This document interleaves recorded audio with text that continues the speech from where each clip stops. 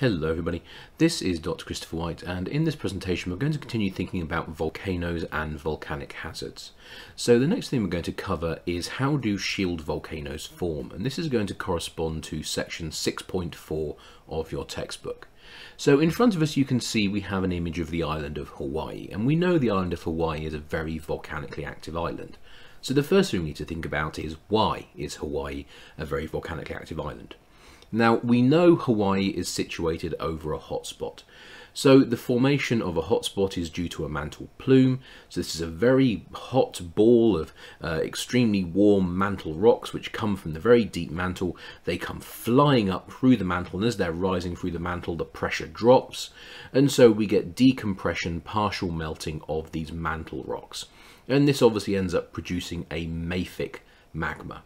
And this mafic magma has risen through the oceanic crust and it's been erupted onto the seafloor, and eventually it's ended up in the formation of Hawaii. So the island of Hawaii contains three very large volcanoes. There's Mauna Kea, Kilauea and Mauna Loa. Now, interestingly, when you look at Mauna Loa in particular, you look at it and you think to yourself, well, that volcano looks very, very tall, and that doesn't quite fit with the type of morphology which we assume we should have with a shield volcano.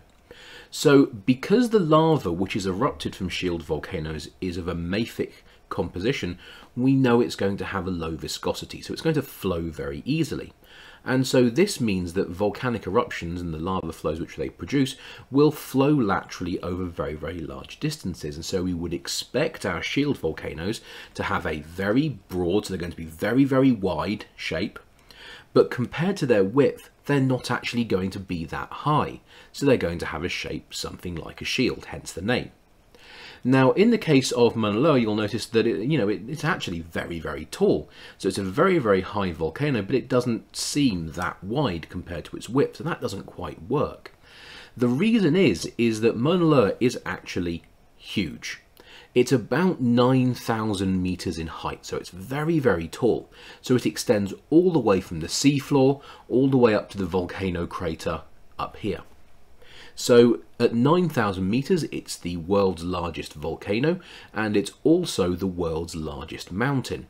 So this means that the vast majority of Mauna Loa is actually below sea level, so you can't see it. So that helps to explain why it doesn't look as wide as you would expect it to. But if you could actually see all of it, for instance, if the sea level was low enough, you would see that what you actually had was an extremely wide volcano, which compared to its width wasn't actually that tall.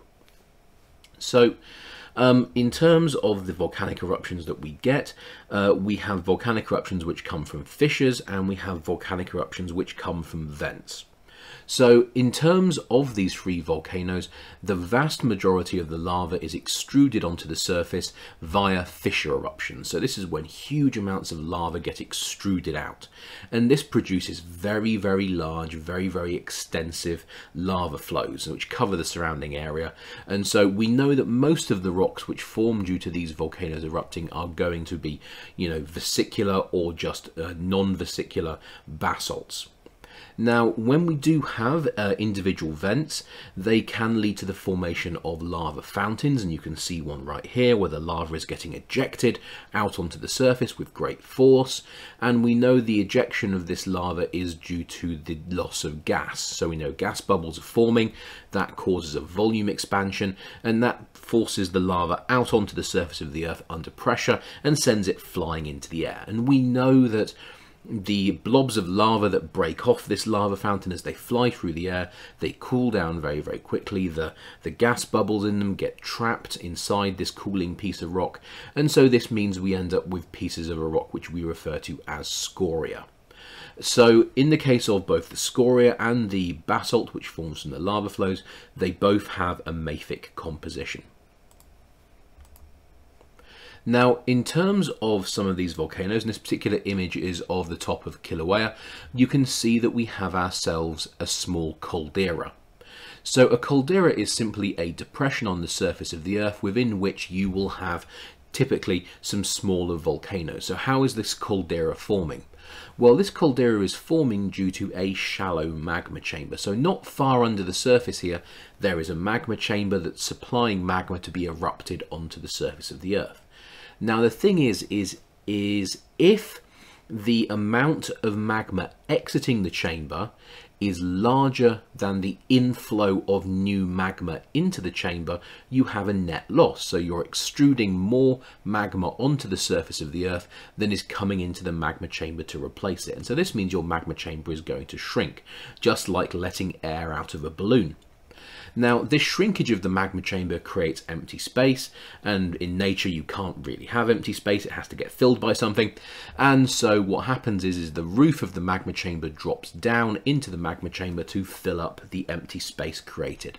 And so what you're seeing here is the formation of a caldera, which reflects the presence of a magma chamber under the surface.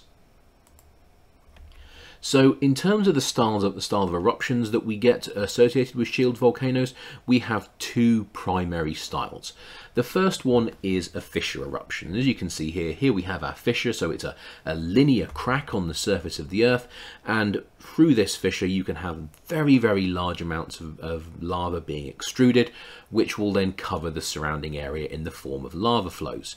Now you'll notice that this particular fissure eruption at the moment is producing several lava fountains, so you can see these balls of basaltic or mafic lava, should I say, that are being thrown into the air. They'll be highly vesicular, and this will lead to the formation of large amounts of scoria along the margin of the fissure. And you can actually see that here as this rather gritty looking material. So that's all scoria there. Now, the vast majority of the lava that's extruded, though, will not form scoria. It will simply flow away from the fissure in the form of lava flows, which will obviously then cool and solidify to give us basalt. Now, we've also discussed that there will be a situation where we have isolated vents like this one that we can see right here, and in that instance we are likely to get lava fountains. So once again we have the lava being pushed out under pressure, and that leads to the formation of a lava fountain. And so once again around this area we're going to have a buildup of scoria. So we're going to end up forming a cinder cone volcano. However, this cinder cone volcano will be what we often refer to as a parasitic volcano. So it's a small scoria cone volcano, or sorry, should I say cinder cone volcano, which is located on the flank, so on the sides of a much larger shield volcano. But it's still considered to be part of the same system. Now, in both of these instances, we can see that we have the basaltic lava being extruded onto the surface of the Earth, so should I say above sea level. Now, the next question is, well, what would happen if these eruptions were to take place below sea level? Well, when mafic lavas get extruded onto the seafloor, we end up forming a rather distinctive texture, which is referred to as pillow or pillowed basalts. And these basalts are the result of the very, very hot mafic lava coming into contact with the very, very cold seawater. So the lava cools very, very quickly. So you can kind of imagine it as being similar to a tube of toothpaste. So imagine you've got a tube of toothpaste and you squeeze it a little bit, and so some of the toothpaste comes out. So that's your lava. Now imagine the toothpaste is being squeezed out and it's instantly cooling down and solidifying and becoming solid. So essentially you end up forming this solid lump at the end of your tube of toothpaste. That would be one pillow. But you keep pushing the tube of toothpaste, so you keep trying to force more out. So eventually this pillow, which is at the mouth of your tube of toothpaste, fails, and then more toothpaste squirts out of the crack that forms. That then cools down, solidifies, and forms another pillow, and so on and so on and so on. So this process of pillows forming, breaking, a new pillow forming, that new pillow then breaks, forms another pillow, and so you end up forming this rather lumpy looking texture, which is the result of multiple pillows or pillow basalt flows building up one on top of another. And when we see this particular texture, we know instantly that this basalt must have been extruded onto the seafloor rather than above sea level, like these two examples over here. Okay, thank you for watching everybody, and have a good day.